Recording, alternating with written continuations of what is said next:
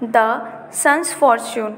Once a man lived with his 3 sons. Before dying, he distributed his possessions among his sons.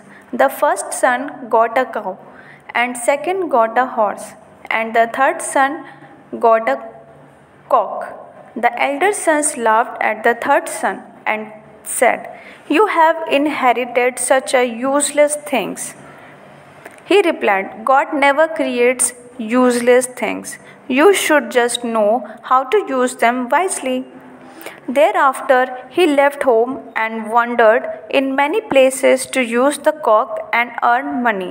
Finally, he reached an island where people had never seen cocks and did not know how to read them.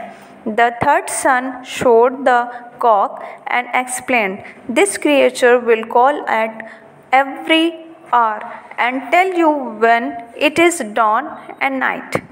The king of that island was very pleased with the new discovery. He bought the cock and gave the third son a big fortune. Bye bye.